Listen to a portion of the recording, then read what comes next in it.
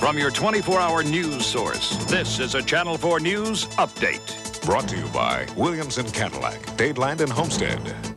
Good evening, I'm Tom Radels. Here's what's happening. Police looking for a missing 4-year-old retarded child found the boy's naked body inside a cardboard box sealed under concrete on his back porch in Leavenworth, Kansas. On the Nightcast, a follow-up report, Beat the Train, a deadly game many South Floridians are playing, but tonight, cops are changing the rules. We'll tell you how on the Nightcast. Good evening, I'm Jane Pauley. And I'm Stone Phillips. Welcome to Dateline NBC.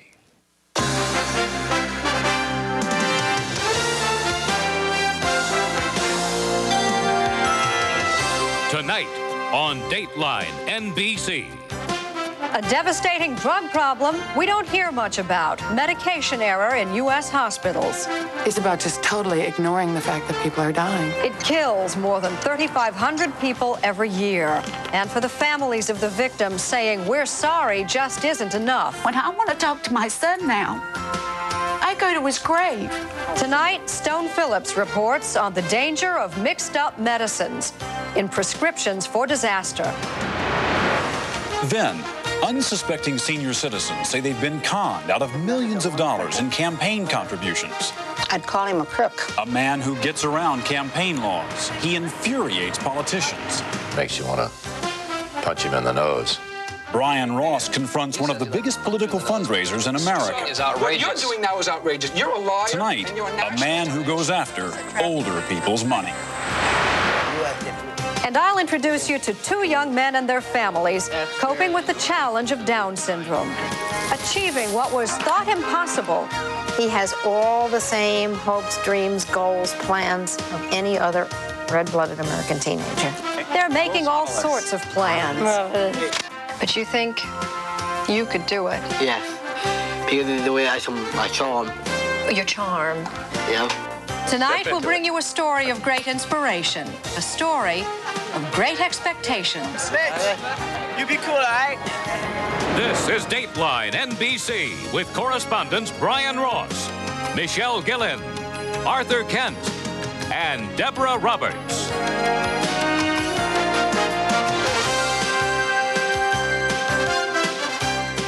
Now, from our studios in New York, here are Stone Phillips and Jane Pauley.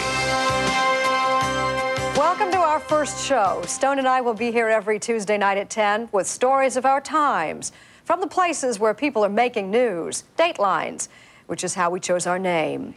Tonight, Stone begins with a story about misplaced faith in our medical system. How careful are your doctors or their aides in prescribing or giving you drugs?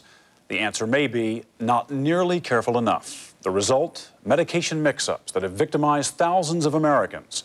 They are prescriptions for disaster. Well,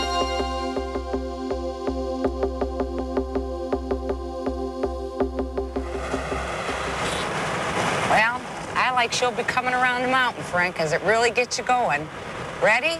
She'll be coming around the mountain when she comes. She'll be coming around. Despite her constant encouragement, Janice Reban's son Frank hasn't sung a note or spoken a word in years.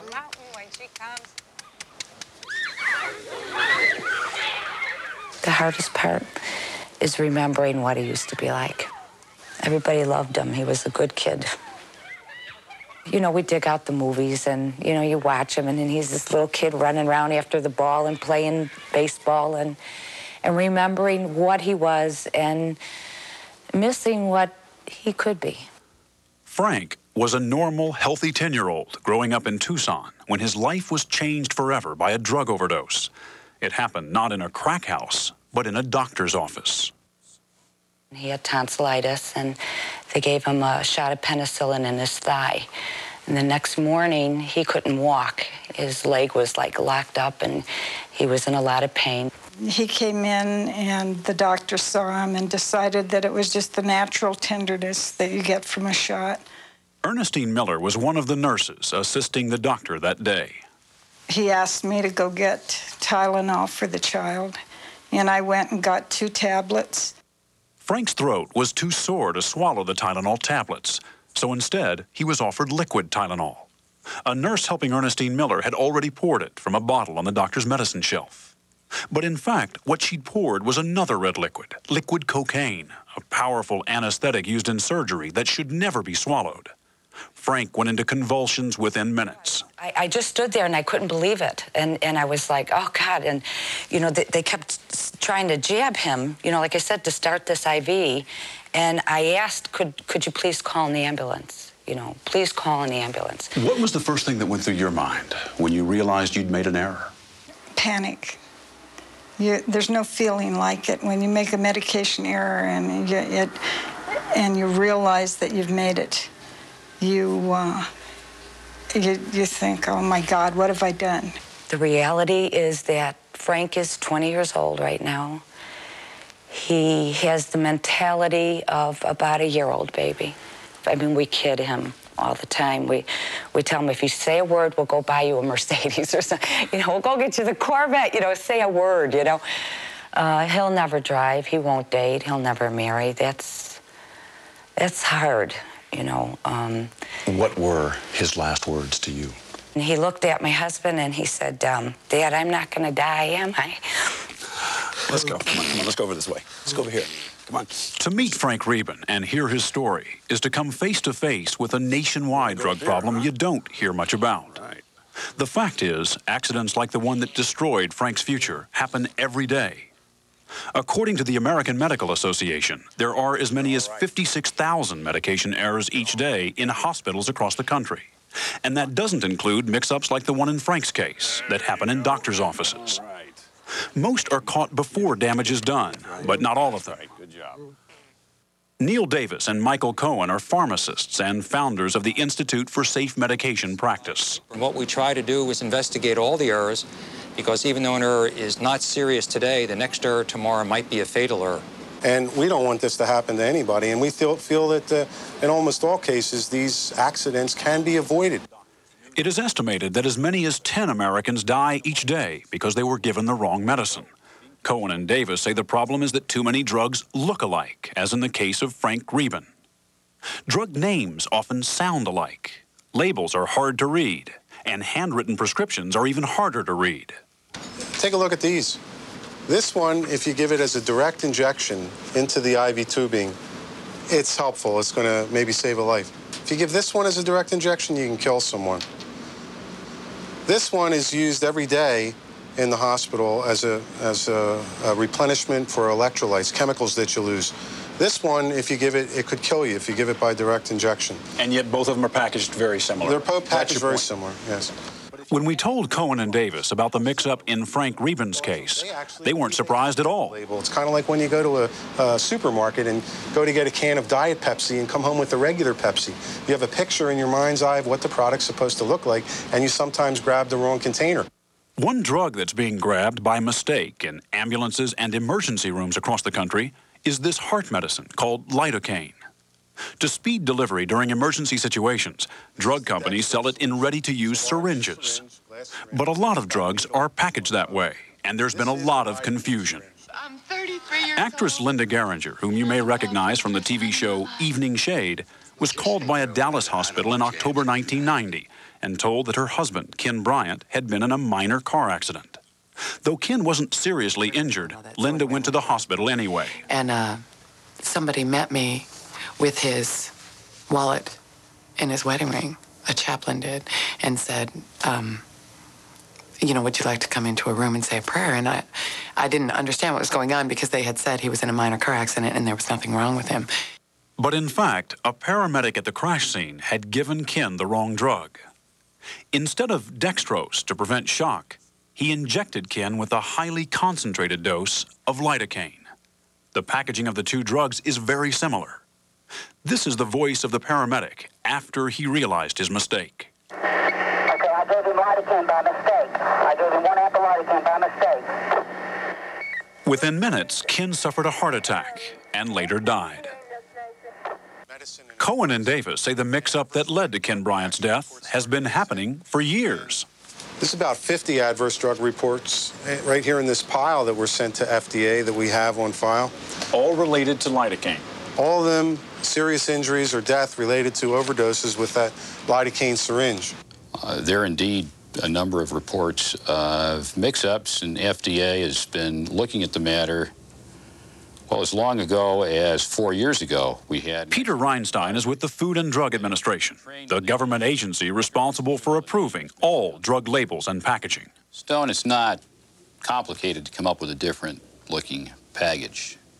It's complicated to come up with something that will, in the overall scheme of things, reduce medication errors, not introduce new medication errors. We have a system that actually works pretty well. That's ridiculous. It's just, it's out of control. It's not even about someone having a bad day. It's about just totally ignoring the fact that people are dying.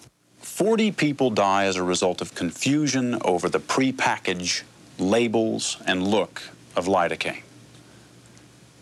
And yet there's been no change in the packaging, in the look. We're continuing to look at the problem, but Stone, let me remind you that no matter what kind of change you make in the packaging, there's no substitute for read the label, read the label, read the label. I agree that people should read the label.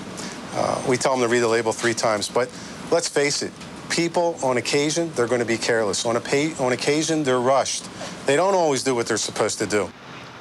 Like most hospitals, Duke University Medical Center in North Carolina was supposed to have a system to catch those occasional careless mistakes, which makes the story of 5-year-old Brandon Quintero all the more disturbing. Brandon was a curious and energetic child. Last year, he developed a benign tumor on his left arm that required treatment. Hoping to find the best possible care for Brandon, his mother, Tammy, brought him to Duke, where doctors decided to try and shrink the tumor with chemotherapy. But shortly after his first injection, Brandon became strangely ill. And as his condition worsened, one of his doctors told Tammy that something had gone wrong. I was sitting beside Brandon's bed, and I was patting his hand, and he came in the room, and he got down on his knees. He held my hand, and he said, Miss Quintero, he said, Brandon was given the wrong medication, and he was given about 4 times too much. In this case, the mix-up wasn't over drugs that look alike or come in similar packages. The problem here began on a handwritten prescription, where a doctor confused 2 drugs with similar names. The prescription called for the drug Valban, but the doctor wrote the wrong generic name below it, vincristine instead of vinblastine. No one caught the error. An order was written incorrectly. Victor Stolten is chief administrator of the Duke University Medical Center. The doctor who wrote the prescription obviously didn't catch the mistake. The morning shift pharmacist didn't catch it. The supervising physician who verified it didn't catch it. Neither did the afternoon shift pharmacist or the IV room pharmacist or the doctor who finally gave it to Brandon. How could so many people fail to catch such a serious mistake? I don't have a good answer for that. I think the issue that, and I know that the issue the medical center is dealing with is, for some reason, it was not caught. 13 days after the accident, another one of the doctors told Tammy that there was something she should know about Brandon. And I just got a funny feeling in my gut, and I said, wait a minute. Are you trying to tell me that there's a possibility that my son could die? And she looked straight at me and she said, he is going to die. And I got hysterical. And I was screaming, and she said, well, he's got about a 10% chance. And I said, what the hell is 10%? And I just kept screaming and telling my father, I said, they've killed him. I said, they said he's going to die. They've killed him. Brandon died the next day. Since Brandon's death, Duke has tightened its procedures for writing, checking, and filling prescriptions. Only certain doctors can order chemotherapy drugs. And when they do, their prescriptions must include only the generic name for the drug. Experts say these steps should help reduce errors at Duke. But the larger national problems require more fundamental changes. The problem is that the names are still alike. The problem is that the packaging is still out there. What we need to do is design systems, packaging, so that this kind of thing doesn't happen. Let me show you. One of the companies, as a matter of fact, they took this because it was being potentially being mixed up, and people complained about it. Look at the difference. This is the same drug in 2 different bottles. Look what can be done if people try. Tammy Quintero has a new baby boy, but says she still finds it hard to trust doctors. A feeling shared by all of the people we interviewed for this report, whose lives were torn apart because someone they loved was given the wrong medicine by professionals they trusted. For Tammy, even the most routine trips to her pediatrician are difficult emotionally. And what she finds even more difficult to accept is the fact that 13 months later, nobody at Duke has even apologized.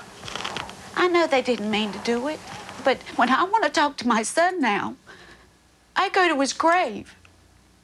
I ask a question, I don't hear his sweet little voice telling me, "It's all right, Mama." Tammy Quintero told me if she ran a stop sign and killed a child, she'd likely face charges. And at the very least, she'd have her driver's license suspended, even though it was an accident. And yet at Duke, as in most of these medication mix-ups, no charges were filed, no licenses were suspended. Jane? How can you protect yourself and your family? Ask questions and don't be shy about it. If your doctor or nurse is about to make a mistake, having to answer even the simplest question about the drug or the dose may help them catch the mistake. At least that's something. Later in our program, an inspiring family story. We revisit 2 boys with Down syndrome who NBC first filmed 13 years ago. 2 very special young men. And up next, angry senior citizens who say they've been cheated out of their life savings by one of America's biggest political fundraisers, a man who targets older people's money.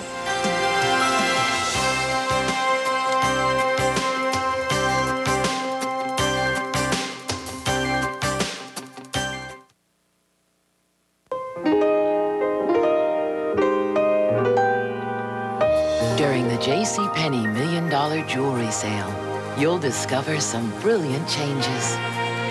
Our entire selection of fine jewelry is priced at outstanding values. So now you can get giddy over gold, adorned with diamonds, and bejeweled by gemstones during the $1 Million Jewelry Sale.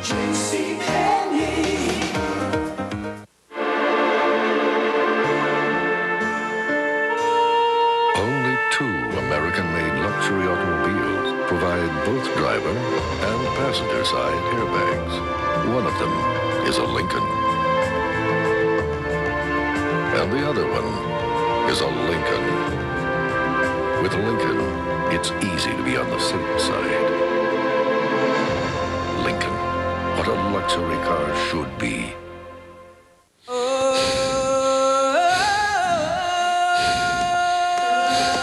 I believe babe is a 4-letter word. I believe that the person who said winning isn't everything never won anything. I believe sweat is sexy. I don't believe in liposuction. I don't believe blondes have more fun. I believe in mass transit. I believe you should go big or stay home. I believe there's an athlete in all of us. Red Lobster may have gone too far this time.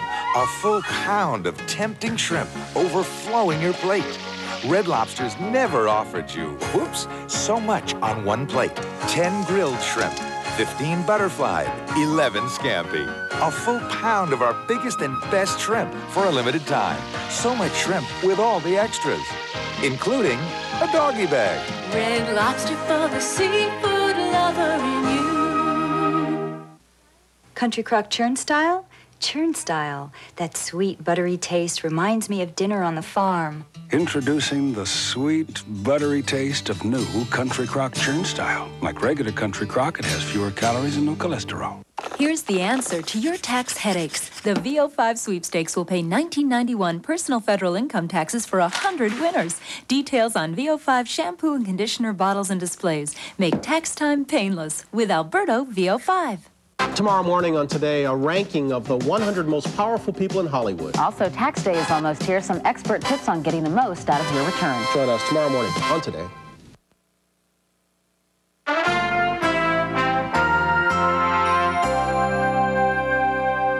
Right now, the post office is being flooded by millions of letters, requests for political contributions. Your name may be on some of those letters, but before you put a check in the mail, you should pay close attention to this next report. That's because while some solicitations are real, others are big rip-offs. Brian Ross has discovered that thousands of Americans, most of them elderly, have been fooled by one of the country's top political fundraisers. He's dropping some big names in politics without permission. He targets the elderly, and he's taking in millions of dollars in older people's money.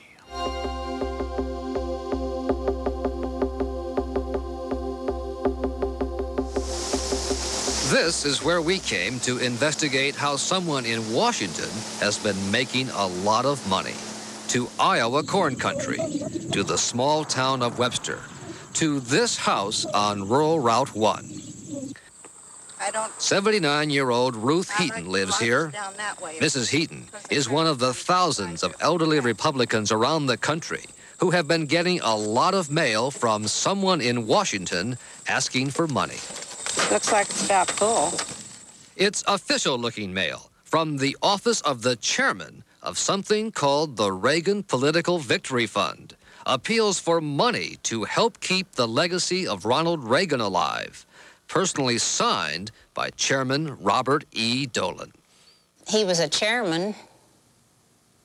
He called himself a chairman. Over the last 2 years, Mrs. Heaton, a lifelong Republican who thinks the world of Ronald Reagan, has sent Chairman Dolan and the Reagan Political Victory Fund much of her life savings, almost $25,000.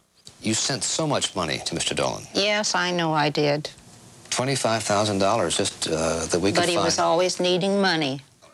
I guess I felt sorry for him because he didn't seem to have any money. That's what he said in his letters to you? Mm-hmm. Mrs. Heaton's money and the money of thousands of others went to Washington, not to Ronald Reagan, but to this apartment in the Watergate, apartment 404 West, to this man, the chairman, Robert E. Dolan, a 36-year-old lawyer, little known in Republican circles. Dolan has no staff, no other job, and he is the chairman of nothing except some fancy-sounding committees he dreamed up himself. Records at the Federal Election Commission show this one-bedroom apartment in the Watergate is the headquarters of Dolan's big political operation. And it turns out, according to the computer records we found here at the Federal Election Commission, that Dolan is one of the top money raisers in American politics. His committees, since 1984, have taken in more than $9 million. $9 million. Dolan's direct mail campaign is the envy of professional politicians in Washington, but it is also very misleading. In his letters, cleverly written, Dolan hits all the right buttons, pleading for money to help fight the liberals on Capitol Hill, to battle Ted Kennedy, to work for conservative causes. These letters make it seem that Chairman Robert Dolan is Ronald Reagan's man in Washington. When we asked to see Dolan, he refused to let us come to his headquarters at the Watergate. Instead, he came to our office and said that he operates like any other political action committee that takes in legal contributions for political campaigns. We're averaging about $1 million a year in gross receipts. What does your political action committee stand for, and what does it do? We began to support the Reagan presidency. The effort of Ronald Reagan, we felt, and I felt, and still feel, was of monumental historical significance. But when we checked with former President Reagan, we found Mr. Reagan had never heard of Dolan. In a strongly worded statement to Dateline NBC, Mr. Reagan said Dolan had no authorization to use Reagan's name and that he has been ordered to stop it. But Dolan's Reagan Fund is still in business. Here you are. This is Robert Dolan. Yeah. In Tama, Iowa, 95-year-old Mrs. Dana Chatlin proud to be helping Republican causes, sent Chairman Dolan all the money she had put aside for a nursing home. That's all I've got now is Social Security. I haven't got any extra money now. Here's another Dolan letter. Dolan got more than $3,000 out of Mrs. Dagmar Cantola of Lantana, Florida, after he sent her letters claiming he might be forced to resign from his Reagan fund unless he got more money. Don't let the liberals win. Don't stand by and let the Reagan Political Victory Fund be swallowed up. I'm desperate. Help out. And of all the people Dolan has conned with his slick mailings, no story is sadder than that of Ruth Heaton in Webster, Iowa, a widow who lives on $500 a month from Social Security. Mrs. Heaton's $25,000 makes her the single biggest contributor to Dolan's Reagan Political Victory Fund. What I must tell you is that no one has given more money in the last year or two to Robert Dolan than yourself. Well, he won't get any more. In one shameless pitch, Dolan asked Mrs. Heaton to be a witness to a supposed last will and testament, claiming he was working so hard for Ronald Reagan he couldn't last much longer, and that he needed another $2,000. Mrs. Heaton scribbled in response, "My savings are gone." What would you say to him if you were to meet him? I'd call him a crook.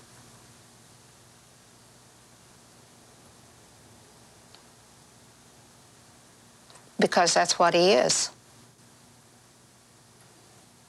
You feel he stole your money? Yes, I do, Phil. And I need my money. Do you know Mrs. Ruth Heaton of Webster, Iowa? I know of Ruth Heaton, yes. Who is she? Ruth Heaton is a contributor to conservative causes in Washington, D.C. We then showed Dolan what Mrs. Heaton had to say about him.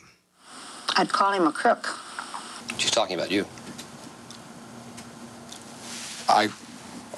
You're telling me that I believe Because that. that's what he is. You feel he stole your money? Yes, I do, Phil. And I need my money. This is Mrs. Ruth Heaton. Yeah, I understand. I only get, well, I don't get quite $500 a month. So I do need it. Have you stolen her money? Does she think you have? So. I think what You've taken a lot of money from a lot of old people and sort of Well, I confuse them about who you are. I don't think use so. names that don't really relate to what you're doing. I don't think so, no. The people who work for Ronald Reagan say they've never heard of you, but you have the Reagan Victory Fund. Right. Is that honest? Is that? Yeah, I think it's honest as all get out in politics. I'll be happy to talk about this for an extended period of time, but that's not a fair shot. That's Mrs. Ruth Heaton. I'll be happy to speak with. She is not the biggest contributor to American citizens. You filed. Well, maybe she is though. How many contributors are there to my political action committee? Thousands. How many? Thousands. How many? I don't know how many. There's more than thousands. To know we operate under the law of the United States of America. There's not been one breach of ethics, state, federal, or otherwise. But top Republican officials say what Dolan is doing is nothing but a scam, and it involves more than just the name of Ronald Reagan. Dolan has another letterhead for something he calls the Republican Senatorial Trust.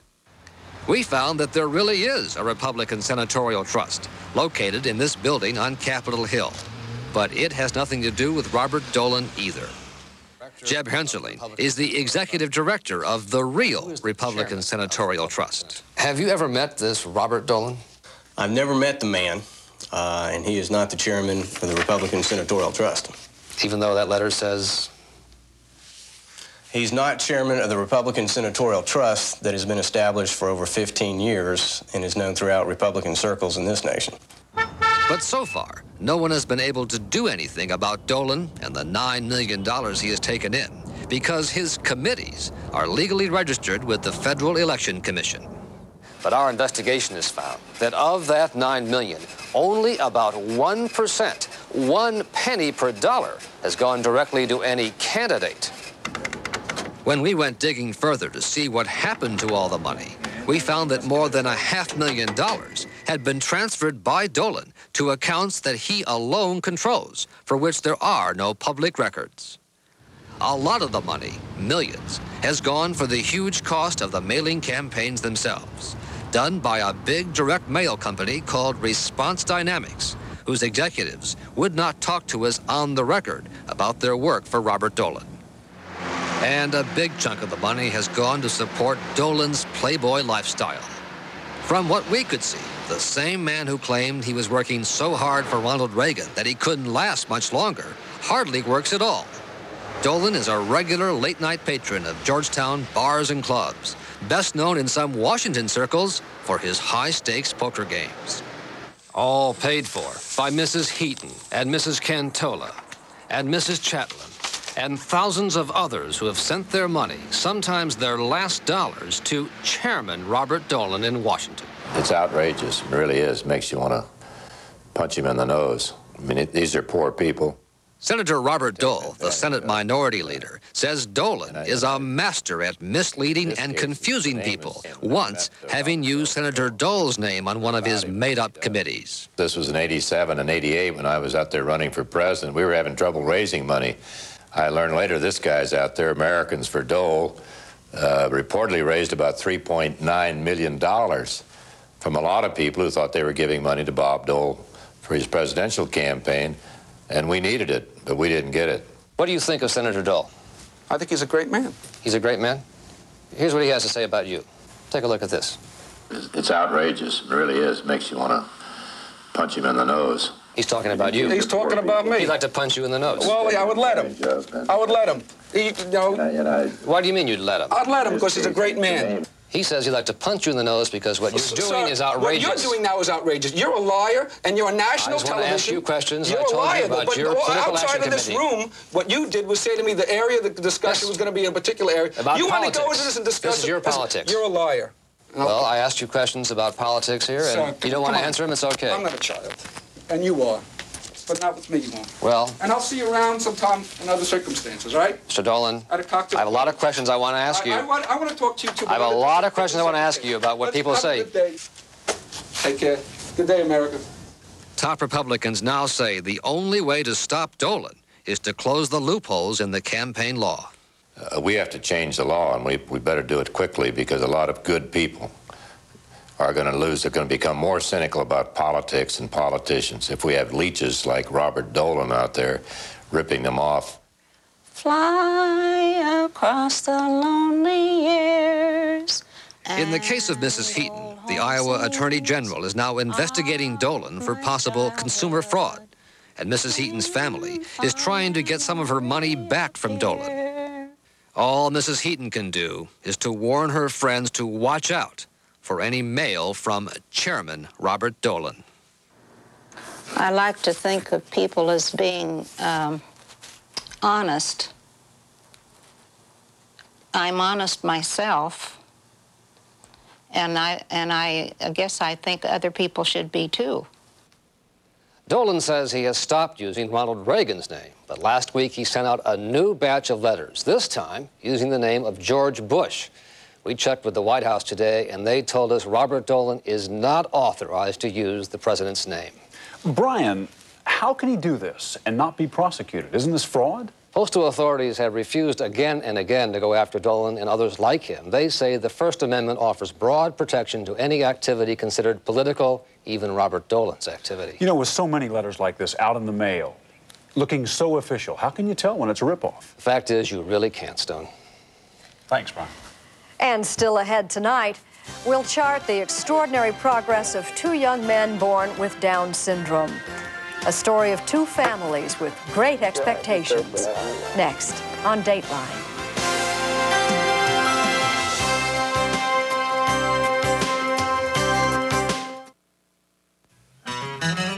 If you want to paint like a professional painter, you need to develop all 5 senses. Your sense of color, your sense of balance, your sense of pride and craftsmanship, and most importantly, your sense of direction. There's only one paint this good, and there's only one place you can get it. The pros know. Ask Sherwin-Williams. Salon style reinvented. Now choose Salon Selective's new moisturizing styling products to moisturize and replenish, and bodifying styling products to add volume. Choose to be your most beautiful. Butter? Philly. Thank you. Looks good, doesn't it? Ounce for ounce, Philly cream cheese has half the calories of butter or margarine. Next time, butter your bread with Philly instead.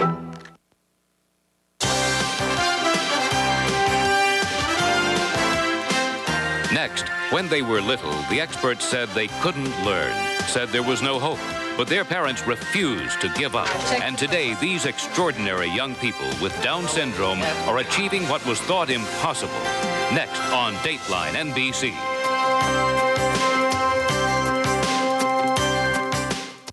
It's hipper and more aggressive, says Time magazine. TV Guide calls their reporting solid, their interviews charged. He's morning television's top interviewer, says the Miami Herald. And she's been selected the best anchor of the morning by the Washington Journalism Review. Find out what the critics are raving about. Today, the best way to start your day. But I am coming before you to ask for mercy. She's convicted of torturing and killing her own son. Yet Ana Cardona begs the judge to spare her life. 3 New York Mets are accused of rape. Today, the alleged victim told her story to police. We'll have details at 11 on the Channel 4 News Nightcast. Cops say his school part as the Grim Reaper became a deadly reality. Day of the Reaper. A current affair on Channel 4 at 7 after NBC Nightly News. Just one look, and I knew that you were the only one.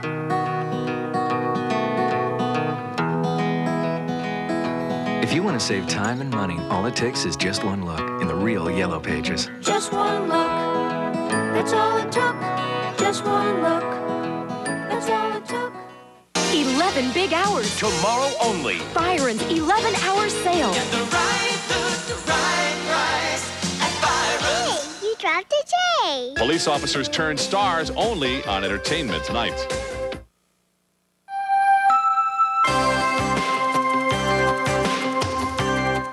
Our next story takes us on a remarkable 20-year journey as we watch 2 boys grow up, 2 boys with Down syndrome. And seeing Jane's story may change the way you think about Down syndrome. It's the most common form of congenital mental retardation, and for years doctors believed children with Down syndrome were too retarded to learn and routinely advised parents to institutionalize them. Now that's changed. Today, these 2 young men are looking forward to the future with great expectations, doing what their parents were told was impossible.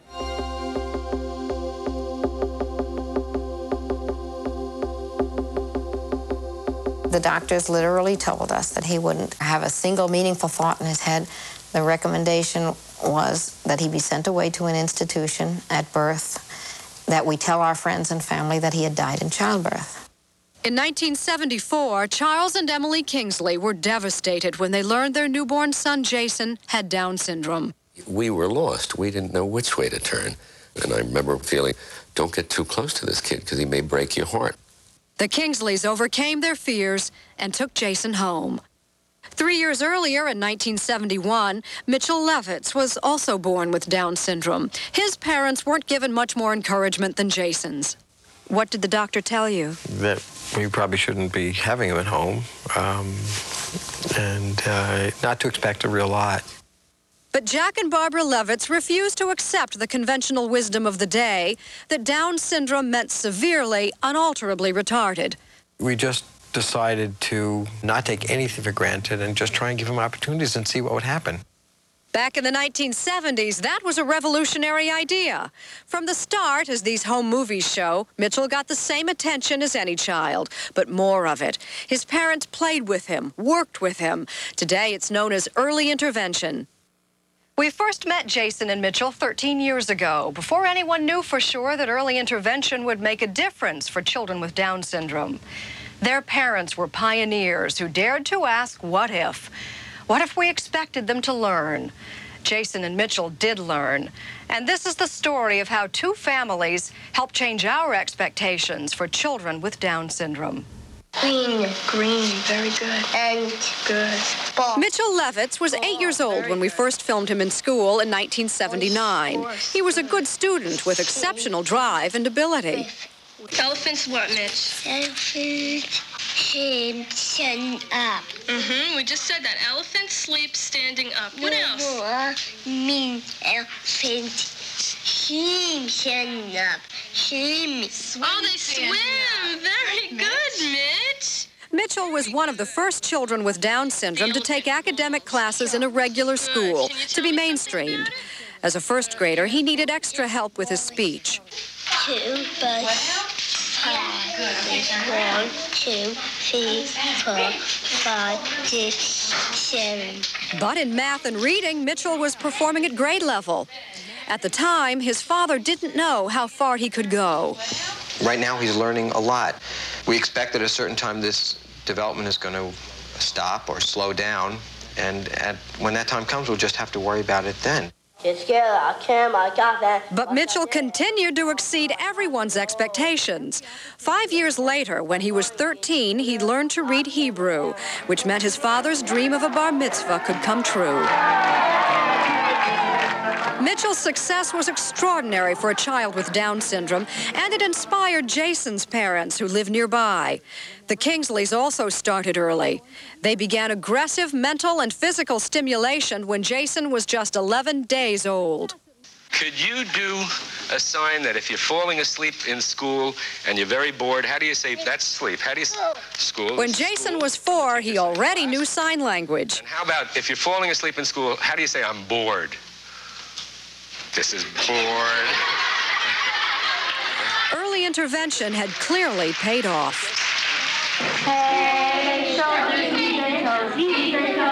So in 1979, the Kingsleys sent Jason to a regular nursery school with kids his own age. He was already learning to read and spell words. Okay, all of the angles of a triangle are equal to how many degrees? Jason? 180. 180 degrees. So if I add up... Now Jason is in high school, and the benefits of his early intervention are obvious. Last year, at 17, we found him in a 9th grade class for kids with mild learning disabilities, taking the standard academic curriculum. You do the less than sign because it's going to the left, and then what's the value of the endpoint? 4. All right. Joan Jennings was Jason's teacher. Jason is very good at memorization. I'm amazed by what he can memorize. He does very well in math. That's a real strength. What Jason is lacking in is conceptual thinking. Which means he has trouble applying what he learns, putting it all together, a common problem for people with Down syndrome. Early intervention doesn't make kids with Down syndrome smarter. It maximizes their learning potential. The majority will still have retardation in the moderate to mild range, with IQs from 50 to 70. Jason's IQ was a little higher. They develop different what? Different methods. It takes Jason longer to learn, but he works hard at it. With a lot of help and encouragement from his parents, he finished the 9th grade with a B- average. Do you like school? I love school. Why do you love school?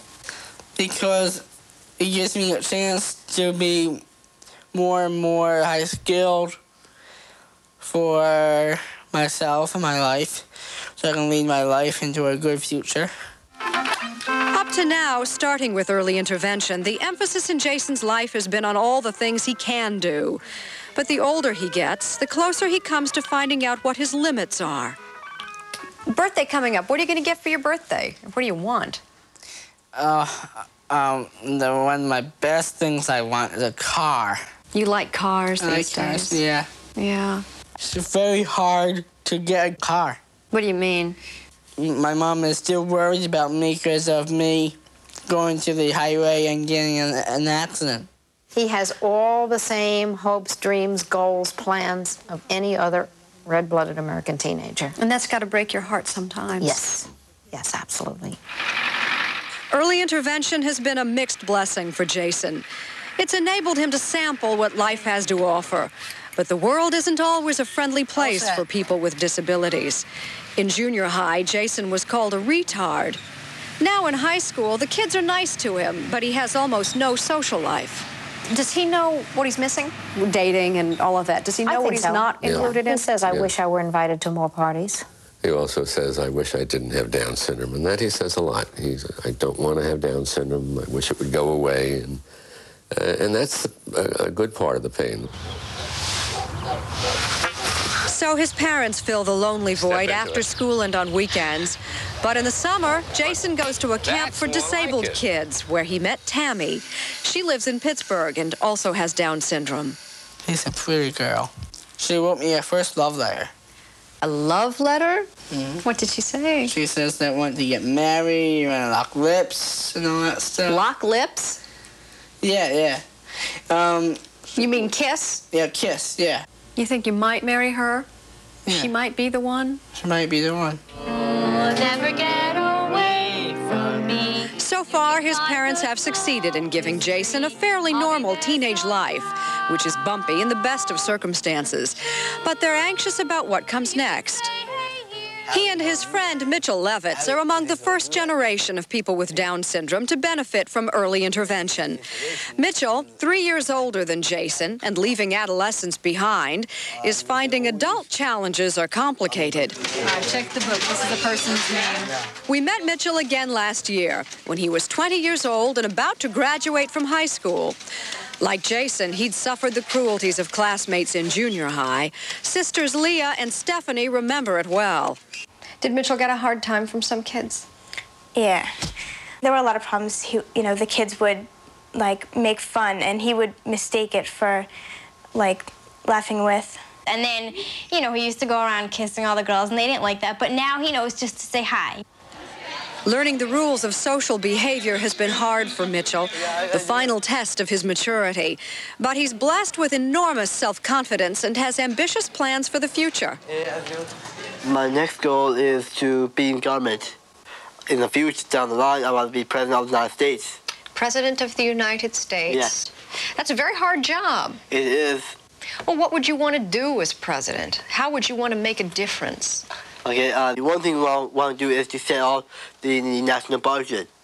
That's the first thing. The second thing is to put in more services for the mental retardation. Mitchell has personal goals, too. Like Jason, he wants to get married. Well, I know it is highly irregular for a person like me to get married. But you think you could do it? Yes, because of the way I show my charm. Your charm. Yeah. Yes, you are a person of some charm. I'm an expert. Hey, Janet. You look very attractive this evening. This was Mitchell's senior prom. He invited Janet Dill, a girl in his high school who also has Down syndrome. Here's to the two of you. Have a wonderful evening. Okay. Here. Keep your eyes on me. Little smile, say marvelous. Marvelous. Mitchell's high expectations probably made it harder for him to accept his disability. But now that he has, he's much better equipped to handle the challenges of being an adult. Mitchell Levitz? Last June, Mitchell Andrew Levitz graduated from high school. To do so, he had to pass 5 New York State Regents exams, like everyone else. His family was not alone in recognizing his remarkable achievement. Mitchell got a standing ovation. People really picked up on Mitchell's success and felt good about it. Mitch, you be cool, all right? He has more determination than probably anyone I know. Like this graduation, there was really never any doubt for him. We had doubt, but he didn't. Where's Dad? Dad! Oh, God, Mitchell, I'm so proud of you. Today, Mitchell is living in South Orange, New Jersey. So this is your new neighborhood? Yes. You don't even live in the same state as your parents anymore. No, actually, it's much different, and I like it. For the last 6 months, he shared a supervised apartment with 3 other disabled men. Okay, guys, dinner is served. Mitchell is learning the skills he'll need to live on his own. He's the first resident with Down syndrome. He also has a part-time job at a bank, counting coins and getting them ready to ship out. And he's still hoping to run for political office. You're a dreamer. I may be a dreamer, But that's what people should think about, dreams and goals. That's the essence of Mitchell's message. The building blocks of dreams and goals are early intervention, appropriate education, and the love of a devoted family. His goal is to make them the birthright of every child with Down syndrome. People in the community should have their minds open and realize that people with disabilities are individuals. We need more chances to be successful in the real world. With the support of our families and communities, we can reach our potential.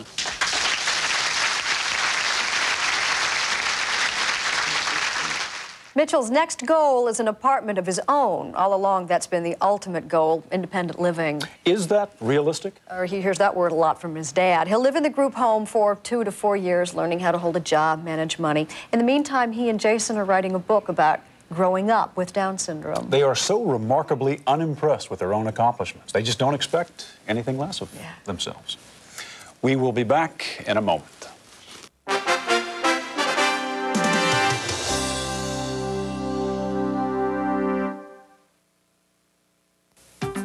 Now that I've permed my hair, it needs special care. Introducing Permavive Technicare by L'Oreal. Shampoos, conditioners, treatments with a unique polymer complex. A new science to bring back the healthy feel and help keep curls curly. Permavive, re-energizing, replenishing, rebalancing. Healthy curls, healthy hair. New Permavive Technicare by L'Oreal. Advanced technology perm care. You're about to see how Goodyear is changing all-season driving right before your eyes.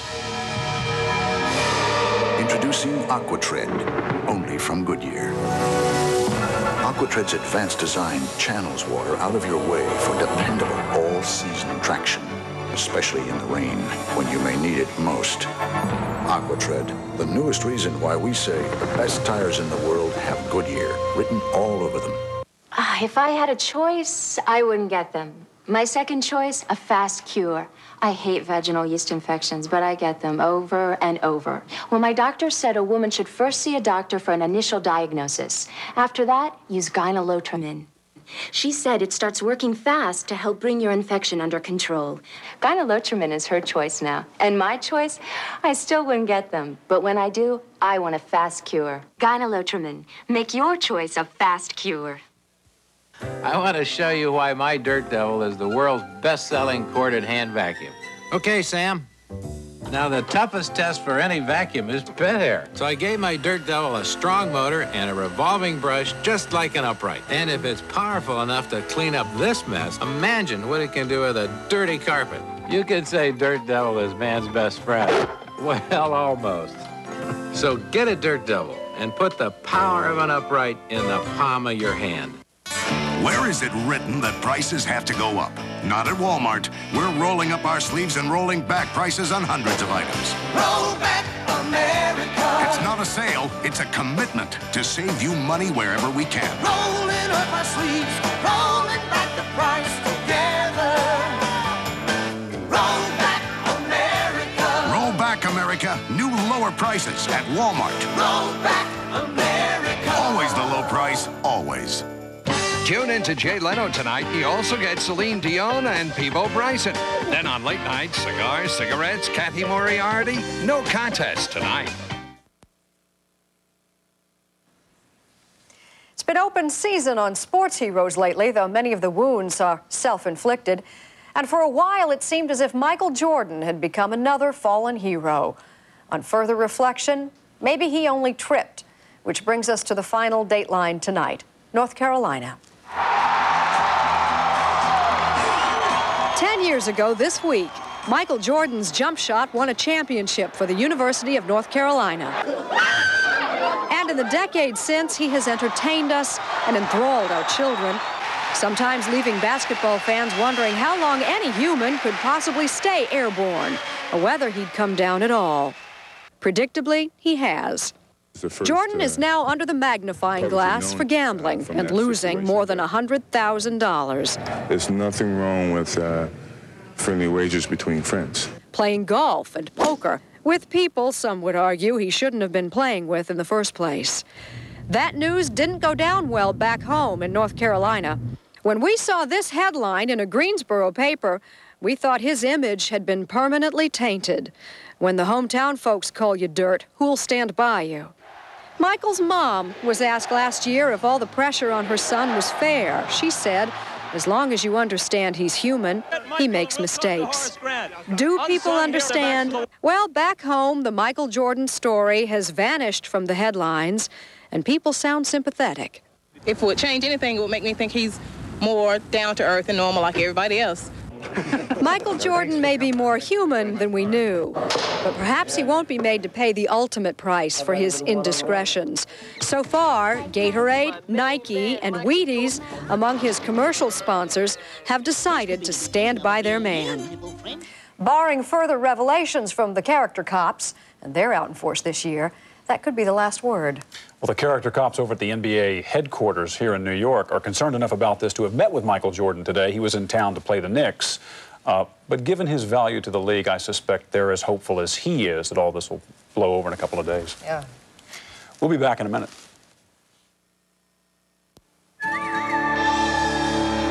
The stranger and his trusty grill stood ready for the fight. Other sauces against Bullseye to see which tasted right. And as the smoke rose off his grill, Hunt's was laid to waste. Then Masterpiece and Heinz dropped out against Bullseye Big Bold Taste. Yes, the stranger had won the day with a sauce that beat the rest. The Big Bold Taste of Bullseye tastes the best. And now there's Bullseye's Bold and Chunky with big chunks of onion and green peppers. He vowed he'd return to prove their love affair with butter didn't have to end because of cholesterol. Jimmy, you're back. This is for you. I can't believe it's not butter. I can't believe it's not butter, the taste you love without the cholesterol. Most eye doctors agree dry, irritated eyes should be treated. And doctors agree dry, irritated eyes can be effectively treated with soothing, cooling Visine Extra. Visine gets the red out. Next on the Channel 4 News Nightcast, an arsonist returns to a Broward high-rise. Residents are feeling the heat. A suspected rapist behind bars in Fort Lauderdale. Well, the Florida Supreme Court ruled on the controversial issues surrounding the saga of little baby Teresa. And have you ever tried to beat the train? Plenty of people do, and the police crackdown is on. The Nightcast is next. Eyewitness Video, real stories, real video. See the show that stunned 34 million viewers. NBC presents a return of Eyewitness Video Sunday at 7, 6 Central. They're the shattered victims of the Cambodian War, struggling to rebuild their world. Find out how American veterans are helping them start a new life. Tomorrow on NBC Nightly News. Now some of the stories you'll be seeing next week on Dateline NBC. Give us an author. Is your child getting a fair chance in school? She's looking through a forest of girls' hands to boys who are on the periphery. Jane will take you inside our schools to see if there's a gender bias in your child's classroom. And Michelle Gillen takes us inside the National Weather Service to show us why they miss so many deadly storms. Who's responsible for your husband's death? The administration of that weather service. It's a political and financial scandal that could threaten your safety. All that's ahead on Dateline. And tomorrow morning, what's on today? Bryant? Jane, tomorrow morning on Today, we'll talk with John Frohmeyer, his first interview since being bounced as head of the NEA. Also, with April 15th just around the corner, we'll have some important tax tips, plus an undercover report from Las Vegas on a phone scam that's ripping people off all across the country. All that, plus a ranking of the 100 most powerful people in Hollywood. Tomorrow morning on Today. Jane? Thank you, Bryant. And tune in tomorrow for Nightly News with Tom Brokaw. And Jane and I will be back next week. For all of us here at Dateline NBC, good night.